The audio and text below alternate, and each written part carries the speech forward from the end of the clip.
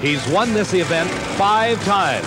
It has been 5 years since he competed over this quarter-mile racing surface.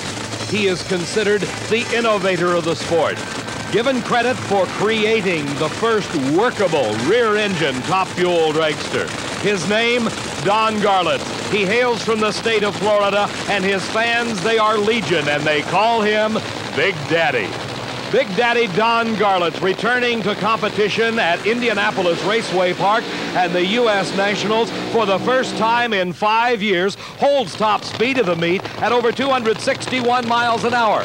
In this second round race, he will be competing against Howard Haight of Pomona, California. Earlier this morning, Steve had a chance to talk to Big Daddy Don Garlits about his return to NHRA competition and to Indianapolis Raceway Park. Well, Don, after a 5-year absence, you returned to the U.S. Nationals here at Indianapolis, and you didn't come to just play. 261 miles an hour got their attention. Well, we came here with the intention of winning the race. You know, of course, anything can happen in a race, but I mean, we wasn't here just for the beer. Garlits and Malone. I haven't said that for 25 years. 59 or 60 the last time you two teamed up. That's true. It has. It's the 25-year anniversary. Malone called me on the phone, and he says, you know, I'd like to go to Indy. Are you going to Indy? I said, no, you know, it costs so much money. He said, well, how about if I sponsor you to Indy? And I said, that's the greatest news I've heard in a long time. Let's do it. Garlits teaming up with his longtime partner and friend Art Malone for this venture into U.S. Nationals competition. In round number 2, he's racing against Howard Haight. 261 miles an hour already to the credit of Big Daddy Don Garlits. Howard Haight with his work cut out for him, racing one of the true legends in the sport of championship drag racing. It's Garlits off the mark first. He's got a big lead right off the starting line, and at the finish, he extends it. The elapsed time for Garlits, 5.61 seconds. His speed, a slowing 234 miles an hour. And again, it appears to be some engine problems for Garlits. There's lots of work for them back in the pits, the Garlits and Malone team. Our next pair in top fuel competition finds Dick LaHaye from Lansing, Michigan, getting set to do his burnout. Those tires, nearly 18 inches wide, grow in height by some 6 inches as they spin in the water, the smoke coming off of them indicating they're burning. LaHaye will be racing the upset winner in round number 1. That is the team owner of the All-Star Racing Team, Larry Miner from San Jacinto, California. Dick LaHaye, a serious racer from the Midwest, actually has the qualifying advantage over his competition, Larry Miner. In qualifying, Dick LaHaye moved into the number 5 spot, while the best Miner could muster was the number 9 position. But in the first round, remember, Miner was not intended to be to this point of competition. It was to have been his number 1 driver, Gary Beck, but mechanical troubles put him out. So now the boss, the team owner, has got to carry the standard of the All-Star Racing Team further in top fuel competition against LaHaye. Miner pulling out to the lead in the middle of the course, and at the finish line by a car length, it is Larry Miner with the win. 5.54 seconds elapsed time at over 244 miles an hour. Now let's go down and join Steve Evans with Don Garlits. You certainly haven't lost a touch in the last 5 years. That's 2 down, Don. Well, the car's running pretty good. She's a little loose on the top end, though. I guess, you know, the rain and everything. Engine come up twice, and I actually lifted a little early, so speed was probably down. Spinning the tires towards the finish line? Uh-huh, yeah. Well, that parachute is sure lazy. We waited again holding our breath. Well, you know, I was so rattled from the run before. I lost the wheel. I held onto the steering wheel for a while because that's where the big jerk comes when the tire comes off. And I realized, heck, I'm holding onto this wheel. I should be letting this shoot out. Okay, we'll see you down here in round number 3. Don Garlits, Howard Haight. And congratulations, Big Daddy. Garlits making the power of old, actually spinning the tires at the finish line. Here's a man that Garlits raced in the early days of drag racing, another of the veterans of the sport, Connie Coletta. His competition here in round number 2 of Top Fuel Racing is Frank Bradley. Bradley, hailing from Napa, California, was the winner of the recent NHRA Summer Nationals. For Connie Coletta, his career in drag racing goes back to his first ever NHRA championship win. That dated back to 1967. just as competitive today as he has ever been, and many people regard this 46-year-old veteran is at the peak of his career, driving better today than he has at any time in history. For Frank Bradley, he proved once again he has the combination to his Top Fuel dragster, qualifying on one pass through the quarter mile. The burnout procedures are completed. Both drivers approach the staging beams and leave the starting line. And it is Coletta and Bradley side by side. Coletta begins to pull away, and by a couple of car lengths at the finish line, Coletta taking the win at 5.72 seconds. His speed topping 240 miles an hour. Connie Coletta advances now into the semifinals of Top Fuel competition at the U.S. Nationals. This is the fastest driver ever in the history of Top Fuel racing. This is Joe Amato. He has been over 264 miles an hour, but at this event, he holds the distinction of recording the lowest elapsed time at 5.46 seconds thus far. This pairing once again matches the relative newcomer, Joe Amato, against the KG veteran, a man with over 20 years experience in fuel racing, Gene Snow. Snow laid out of the sport for several years, then came back with this highly competitive Top Fuel dragster. Let's go once again down to Steve. Connie, a 5.72 gets you through the second round, but I know you'd like to have gone quicker. Yeah, I need to. Amato's going to run awful quick right now. He run 46 earlier today, and I mean, that's a stout number here. That's the quickest run here, I think, in quite a while. If Amato gets through this round, you'll face him in the semi? I run him next round, and the lane choice is very important here right now. We're shaking very bad in the right-hand lane, and I backed the car off because I didn't know for sure it was my race car or not, but it looks like it's the track that's doing it. It's not your particular race car that's suffering that problem? No, in the first round, just about everybody in the right-hand lane shook very hard. The only one that didn't was Minor he got down there very good. Okay, well, let's go back to the starting line and see if indeed it'll be Connie Coletta and Joe Amato in the semis. Steve, in this case, Joe Amato taking the near lane, or the lane that Connie says is better. For Gene Snow, he has to cope with the problem. Not only will the engine perform up to par, will the lane hold the horsepower? What appears to be a little smoke coming out of Snow's car. Could it be a problem? And up in smoke goes Amato. He loses traction right off the starting line. And the upset of this round of racing, Gene Snow, the veteran, 5.62 seconds. His speed over 240 miles an hour. The semifinals, Larry Minor against Don Garlitz, Connie Coletta against Gene Snow, as we'll be coming right back to the U.S. Nationals.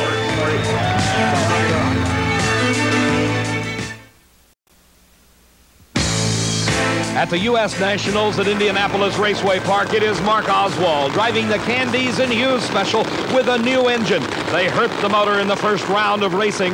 Now they have put in a brand new engine to race against the reigning world champion driving the Chi-Town Hustler. This is Frank Hawley. Hawley from London, Ontario, Canada, has won the World Championship for 2 consecutive years, but he is out of the hunt in the points chase this season.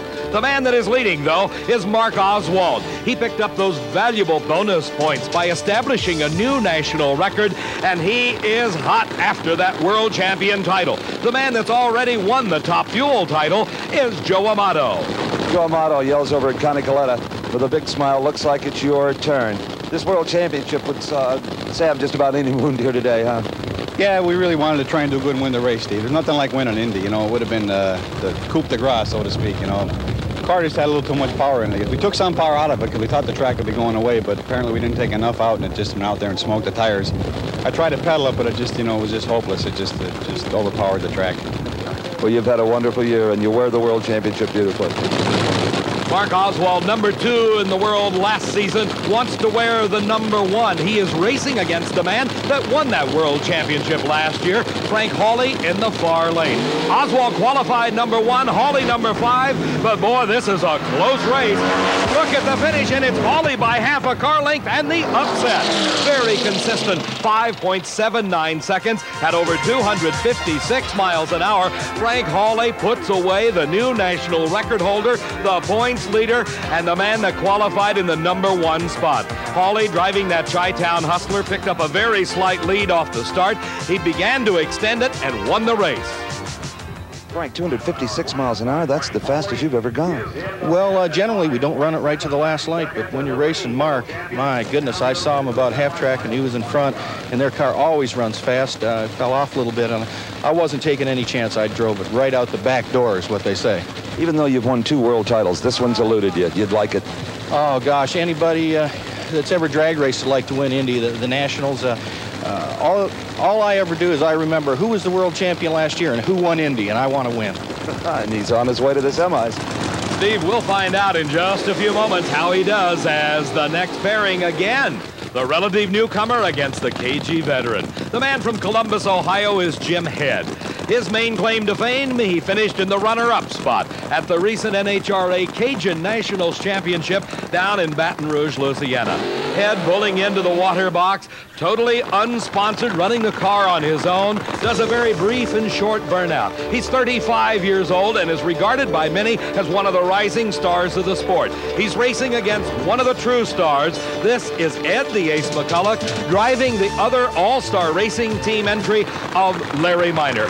A huge crowd on hand under threatening skies. Last night, a severe thunderstorm struck the sprawling Indianapolis Raceway Park facility.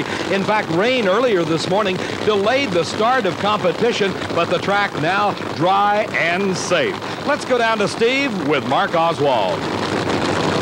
Boy, Mark, you hated to change engines, but it had to be done, huh? Yeah, I guess it was a little rich. They said they saw a drop of cylinder. It was a good race, and mid-track I was actually a little ahead of him, and like he said, you know, our car's got a good top end, but not that time. It was just running on 7 cylinders.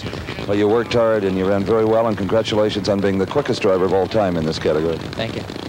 Mark Oswald holds the national record. He is leading the points chase, but he is very disappointed at his loss in the second round of competition for this prestigious U.S. Nationals title. 2 drivers that are in the thick of the chase. Ed McCulloch in the near lane, Jim Head in the far lane. The burnouts are over. The staging procedure's almost completed, and it's a good start for both drivers. It is McCulloch with a slight lead, but Jim Head begins to come on, and at the finish line, a big upset. It is Jim Head from Columbus, Ohio.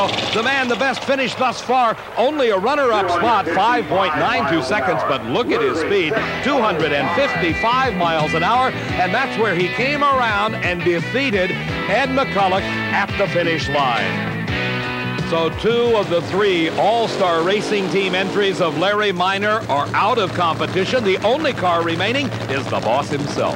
Back at the starting line, we're into the burnout procedures as we have more funny cars. These 2,500 horsepower plus fiberglass creations are one of the crowd's favorites, and this is one of the best. Tom the Mongoose McEwen, hailing from Fountain Valley, California. McEwen is regarded by many as one of the premier drivers ever to sit behind the wheel of a championship drag racing car. He's driven them all, from a top fuel dragster to a funny car, you name it. For John Collins, a long and illustrious career for Collins. He calls Long Beach, California home. They're meeting here on the starting line at the U.S. Nationals, the most prestigious race of them all. It was in 1978 that Tom McEwen pulled off the upset of that year as he defeated Don Prudhomme in the finals of Funny Car. The Mongoose would love to repeat this year. John Collins trying to stop him, though. Can it be done? Let's see. Collins up in smoke, and it is McEwen just glued to the asphalt and through the finish line and almost losing control as the parachutes come out. John Collins coasts across the finish line. But for McEwen, a 5.85 seconds at 238 miles an hour. One of the surprise winners has been Jim Head. I can tell you exactly how you won that. A big top-end charge at 255. Well, I thought it was running pretty hard on the high end, and I went around him in the top of high gear, and I didn't see him anymore when I crossed the finish line. And that kind of speed doesn't really pay any money, but it tells you got a lot of power there that maybe you could work on the elapsed time with. Well, my race car's been running a lot of speed all year. We run 260 already this year. We run over 258 about 4 or 5 times, and a lot of 255. So hopefully we'll get a little more ET out of it this race. Yeah, it's going to take better than 590s. Is that what it ran, 590? It's a little slow. Jim Head, knowing he has to improve on his elapsed time performance, but he's already made it into the semifinals. We'll find out how he does in just a short while. Right now, we're down to the last 2 cars in this round of racing. Kenny Bernstein is in the near lane, and his fellow Texan doing the burnout in the far lane is Billy Meyer from Waco, Texas. It was 1 year ago that Kenny Bernstein had one of the greatest 3 weeks in championship drag racing. He won nearly $100,000, culminating that streak with a big win at the U.S. Nationals. His competition is a man that started driving funny cars at the tender age of 16, Billy Meyer. Meyer is lined up in his Mustang in the far lane, and the Ford tempo-bodied creation will be Bernstein in the near lane.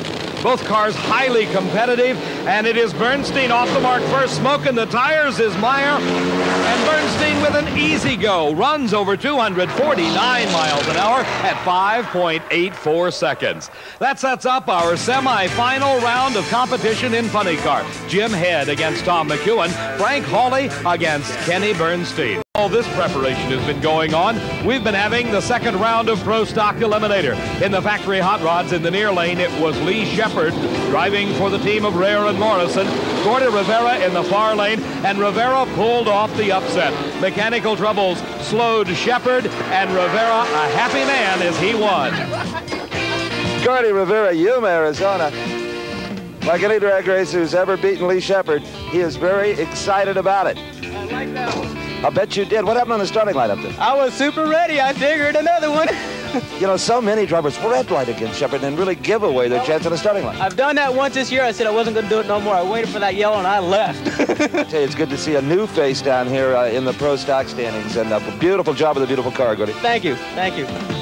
We then watched the classic Ford versus Chevrolet battle. In the near lane, it is Bob Glidden, the hometown favorite, driving his Ford Thunderbird against New Jersey's Frank Iaconio, driving his Chevrolet Camaro. Both cars left the starting line with the wheels in the air as the power was applied down the quarter-mile racetrack. At the finish line, it was the Ford Thunderbird just eking out a win by half a car length. These guys are outgunned, and I'm telling you, we're going to have to make some changes. We need to run a little better than we've run. We need to run a middle 60. A funny car driver, top fuel, they can put in more nitro or drive the blower harder. What does a Pro Stock guy do to whittle up a few hundreds? We'll probably change engines between this round and the next. Our next pair of cars saw the Oldsmobile of Warren Johnson in the near lane racing against the Pontiac Firebird of Ronnie Manchester. The two cars came off the starting line relatively even, but it was not long before the power of the Oldsmobile took over, and by several car lengths, it was Warren Johnson taking the second round win over Ronnie Manchester. Our final pair in round number 2 of Pro Stock Racing found Joe Lapone Jr. driving the Pontiac in the near lane against the bright red Camaro owned by Bob Piniella and driven by the veteran Ken Dondero. Dondero had the slight advantage off the starting line. He held the lead at this point, but the power of Joe Lapone's car almost pulled out a win. Oh, so close at the finish. Look at the times. 7.79 for Lapone. Dondero at 7.82. The advantage off the starting line paid off. There's our semifinalists. Ken Dondero against Bob Glidden. Gordy Rivera against Warren Johnson. It is Johnson, number 4 in the world last year, driving the Oldsmobile Cutlass. Gordy Rivera at the wheel of his Chevrolet Camaro. These cars use engines up to 500 cubic inches in displacement, run on racing gasoline, are limited to 2 4-barrel carburetors, and must weigh no less than 2,350 pounds with the driver. Very evenly matched. The Oldsmobile in the far lane, the Chevrolet in the near lane. The factory hot rods of championship drag racing's Pro Stock Eliminator.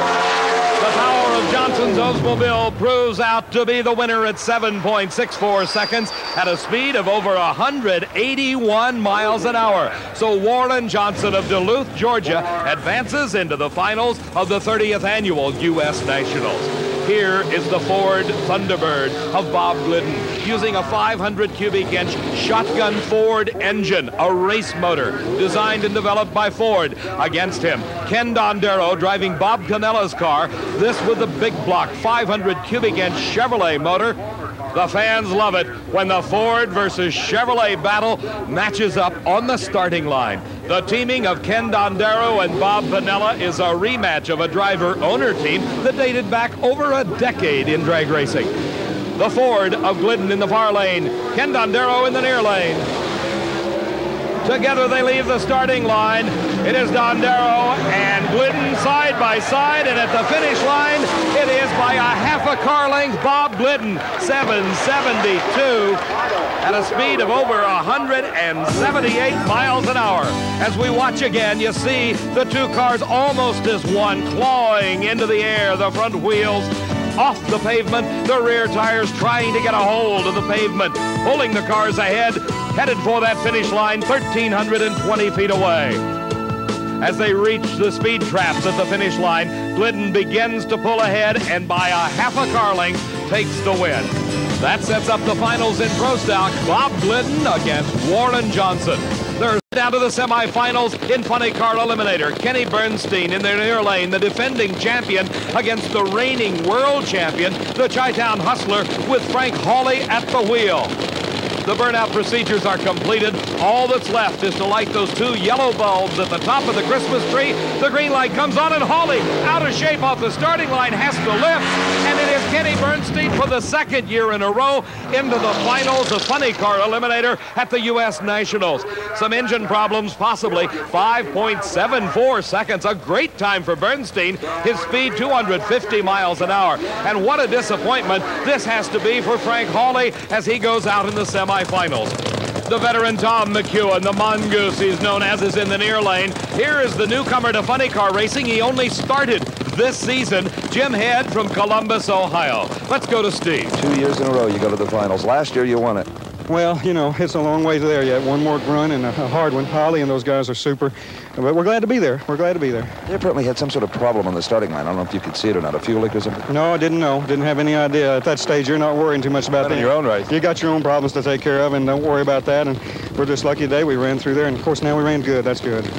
Kenny Bernstein taking dead aim on his second Nationals title in a row. For Tom McEwen, it's been a long dry spell since 1978 when he won the Funny Car Championship. For Jim Head, I am sure he is thrilled just to be in the semis and earning the right to race Tom McEwen. The driver's concentrating on the start, and it is Head and McEwen. Something going wrong with Tom McEwen's car, and another major upset as the crew for Jim Head responds in joy. Another 5:90 elapsed time for Head, but good enough for the semifinal win to set up this race. Kenny Bernstein against Jim Head for the final in Funny Car Eliminator. The two veterans, Don Garlitz and Connie Coletta, in the finals of time. At Indianapolis Raceway Park in the 30th annual running of the U.S. Nationals, I'm Dave McClelland, along with Steve Evans, and all eyes are on the starting line as we're set for the semifinal round of Top Fuel Eliminator. Here is Big Daddy Don Garlitz. He is at the U.S. Nationals for the first time in 5 years. It was 20 years ago that Big Daddy won his first ever U.S. Nationals title back in 1964.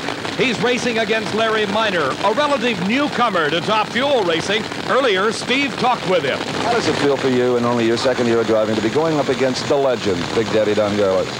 Well, really, you know, it doesn't bother me because I'm relaxed out here and I'm just doing my own thing and having fun, and so there's no pressure on me, and I think that's why I can really do a pretty decent job of driving. Miner, the car owner of that all-star racing team with 3 cars in competition. He's the only one left, and Garlitz is pulling ahead at the finish line and puts out Larry Miner. It's Don Garlitz into the finals of the U.S. Nationals, and Larry Miner having problems with his parachute, but he seems to be bringing the car to a safe stop.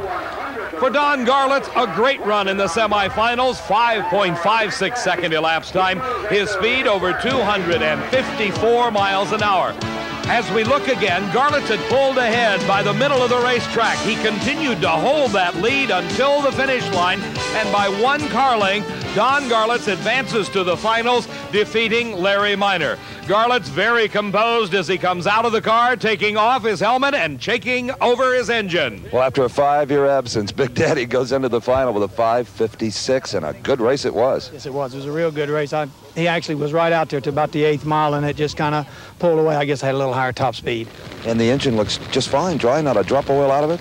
Yeah, I had one little problem. A throttle cable was breaking up there, and we just barely got it fixed. Well, the chute worked this time. Everything worked this time. Yeah, I'm real happy, really. Let's go back to the starting line and see just who Don Garlitz is going to race in that final round. Gene Snow or Connie Coletta? Steve will know that in just a moment. The only newcomer in the sport is now out of competition in Top Fuel. It's all veterans. Connie Coletta in the near lane. a former funny car racer moving into the crew chief role for Shirley Muldowney when she won her first world championship, then back into driving and driving better than ever. For Gene Snow, a former funny car racer, over 20 years experience in the sport. Snow now campaigning his top fuel dragster out of his home base in Fort Worth, Texas. Snow up in smoke, and Coletta beginning to extend the lead. Can he hold on to it at the finish line? A close race, and the wing comes off of Snow's car. Snow with the parachute out keeps the car under control as it bounces to a safe stop, but the win goes to Connie Coletta, and two veterans in the final, Don Garleth against Connie Coletta. Let's watch and see just what happened. Very close racing at the first speed light, and right at the finish line, Coletta pulls ahead. From the rear angle, you can see Snow in the far lane. In the near lane is Coletta. Coletta takes the win, but the wing just collapses on Gene Snow's car. Momentarily, he starts to lose control. The parachute out instantly, pulling the car back to straight down the racetrack, and Snow bringing it to a safe stop. Snow, running 250 miles an hour on this run, did a great driving job keeping the car under control. When that wing unloads its speeds like 250 miles an hour, it can cause severe handling problems. You see the damaged struts, and there's no wing at all. For Gene Snow, very, very disappointed, as he had a great race going with Connie Coletta until the mechanical problems set in with the wing. Enjoying himself at this 30th annual U.S. Nationals. Here are two gentlemen that are enjoying themselves. Warren Johnson in the near lane as the Pro Stock final unfolds with the Oldsmobile, his mount. On the far lane, the Ford Thunderbird of Bob Glidden. Johnson has won the last two NHRA national events this season. Bob Glidden is the defending champion at the U.S. Nationals. A bit of a psychological staging war going on between the two. Starter Buster Couch signals to Glidden, roll it in. He does, and the tree is green. Both cars off the mark, and it is Warren Johnson with the lead. He extends it at the finish to a half a car length, and the Oldsmobile of Warren Johnson wins the U.S. Nationals title. Warren Johnson with an outstanding performance of 7.63 seconds. His speed over 181 miles an hour for the last three races has absolutely dominated the category. As we watch again, you can see how close this race really is. From the start to the finish, less than a half a car length separates these two drivers. The Oldsmobile in the near lane of Warren Johnson, the Ford Thunderbird of Bob Glidden in the far lane, and there's the margin of difference at the finish. Well, that makes three NHRA victories in a row, but this has got to be the biggest and the most thrilling, Warren. This is definitely the sweetest of all. There's no doubt about it. This is the first Indy I've ever won. I've never been in the finals here, and just everything went perfect. Warren, here's the first finals at Indy for this man, Jim Head. In the near lane, it is the defending champion, Kenny Bernstein. Bernstein has got to be the favorite based on performance. He ran 5.74 seconds in the semifinals. Jim Head seems to be stuck in those 590s, and he said earlier he's got to run better than that. Can he do it in the finals? He'll need everything to beat Bernstein. All eyes in this sprawling facility focused on these two funny cars. Over 5,000 horsepower leave the starting line, and up in smoke goes Bernstein, and Jim Head, with the upset of this race, has won the funny car title. For Jim Head, his first full year in funny car racing culminates with winning the most prestigious drag race of them all, the U.S. Nationals title. His crew absolutely overjoyed. There it is, another 5.96 seconds, but over 254 miles an hour. You see what happened right off the starting line. There's the smoke off the tires from Kenny Bernstein. He's lost traction, he's lost the race, and Jim Head takes the U.S. Nationals title in style. From another angle, you can see very graphically what happens. The car smoking, the tires losing traction, and Bernstein loses. Jim Head makes his first national event victory, the biggest of them all, the U.S. Nationals. Congratulations. Thank you very much, Steve. Again in the 590s, consistency wins it for you. He went up in smoke. Well, I had to lift. It was shaking hard and going towards the guardrail, but I'd already seen him go up in smoke, so I rather than hit the guardrail, I thought I'd just motor on down. Just a marvelous win for you and your crew. Your first year really in funny car racing, coming out of Top Fuel. They say that's a very difficult transition to make. You've made it look easy. Well, I think it is a very difficult transition. It's been good for me, though, because it made me very conservative having that motor in front of me. When all the fire's behind you, you tend to take some chances you wouldn't take in this configuration. Well, no question about it. All last year I tried to run 540s with Gary Beck, and I blew up a lot of stuff trying. This year, I don't care how fast they go, I'm not blowing up any motors. Well, you're showing great composure here. Maybe it hasn't set in yet. You have won the U.S. Nationals. I can't believe it. I was already happy when I crossed the finish line. Jim Head obviously overjoyed at his U.S. Nationals title. This leaves with the final in Top Fuel Eliminator, 52 years old, Big Daddy Don Garlits against his longtime friend and competitor, 46-year-old Connie Coletta. Some 50 years of drag racing experience between these two drivers. Never before in the finals of any NHRA national event have two veterans with this much experience met to decide a title as important as the U.S. Nationals. It was 20 years ago that Big Daddy Don Garlits won his first ever U.S. Nationals title. That and 4 other victories combined to make him one of the crowd favorites, as Steve found out earlier. Look at all of these shining faces watching Don Garlits and crew put the black car back together again for the final round at the U.S. Nationals. And also looking on is Pat Garlits. What an incredible day this has been. It certainly has. I just couldn't have dreamed that it could be this great so far. What went through your mind when Don sat you down and said, Pat, we're going back, and we're going back seriously? Well, at first I didn't believe him. But the more they started ordering pieces for the car and working, then I knew we were going to Indy.